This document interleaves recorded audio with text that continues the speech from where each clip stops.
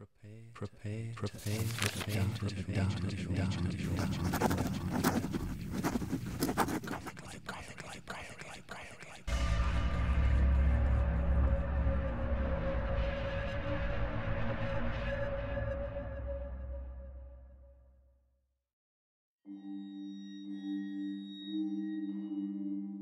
new boyfriend is great.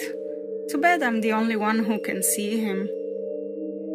I never believed in ghosts. I guess I changed my mind after attending my own funeral.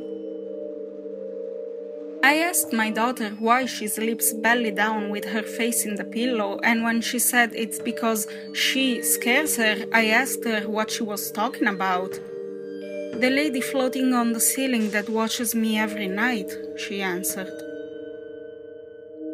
My girlfriend jumped 2 things because of me. The first was her period. When I told her I didn't want kids, the second one was the walkway off the bridge. My wife found a jacket belonging to another woman and threw me out of the house. I didn't notice the girl didn't have it on while I was burying her in my backyard. I love babies, but I can't stand children. That's what I said to the detective when he asked me why I killed my son on his 4th birthday. I think it's cute my daughter has an imaginary friend, or at least I thought so before she told me his name is Daniel and he's always soaking wet. We never told her about her brother Daniel who drowned the year before she was born. I have nothing for dinner. The girl escaped from the basement. My boyfriend will never call me a bitch again. It's hard to talk when someone cuts your tongue out. The breakup with my girlfriend killed me. She still has my heart. It's in a vase in her closet. My wife is crying desperately and doesn't listen to a single thing I say, trying to comfort her. She's focused on the earth covering my casket. My best friend stabbed me in the back. They had to remove one of my lungs. I broke 2 things with my girlfriend. The first one was my condom.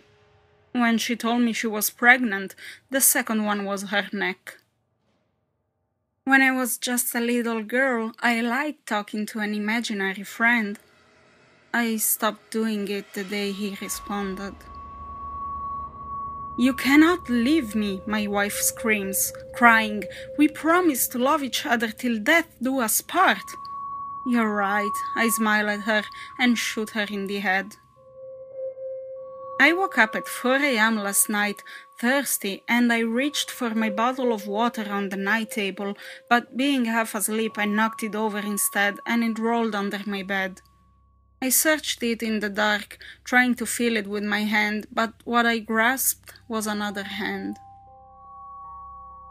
My husband told me, "I'm leaving you, and you're gonna miss me when I'm gone."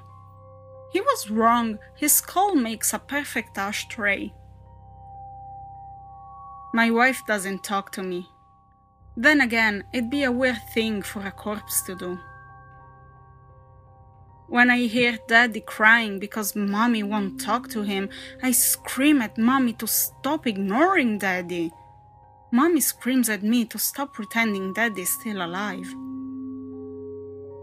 I cooked a stew for the neighbors because they're worried sick about their daughter who's been missing for 5 days.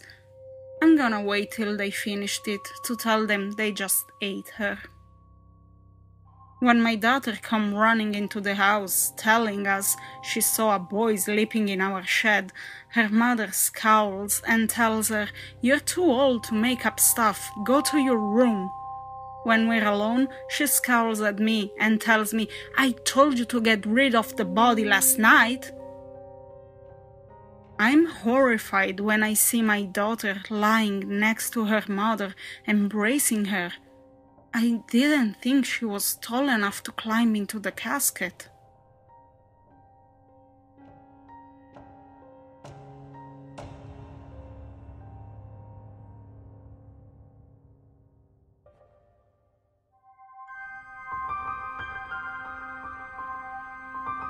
It's in the dustiest books that you may find the best stories.